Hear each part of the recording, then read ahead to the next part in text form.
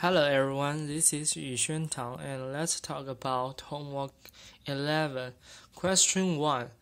The stochastic process xt is real WSS with autocorrelation Rxx tau and power spectral density Sxx omega.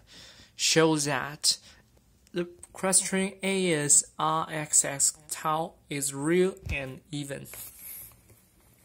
Here, because xt is real WSS, so we can write the Rxx tau in this form, which we can easily got the Rxx tau is real, and we can change the direction, change the position here.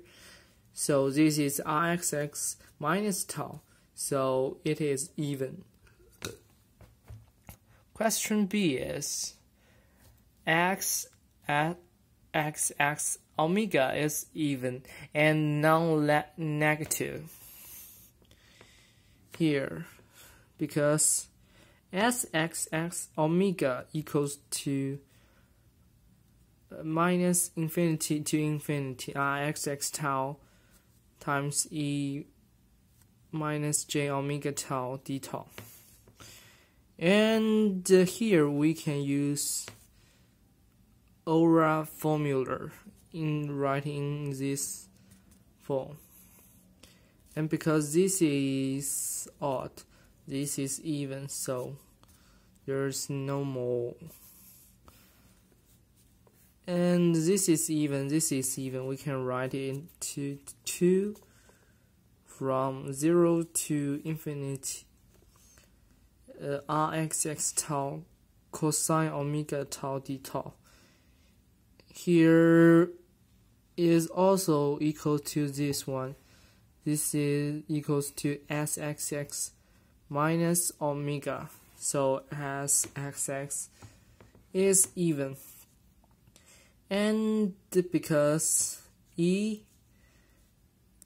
of the absolute value of yt to the power of 2 equals to 1 divided by 2 pi from minus infinity to infinity, Sx omega times absolute value of h omega to the power of 2 d omega.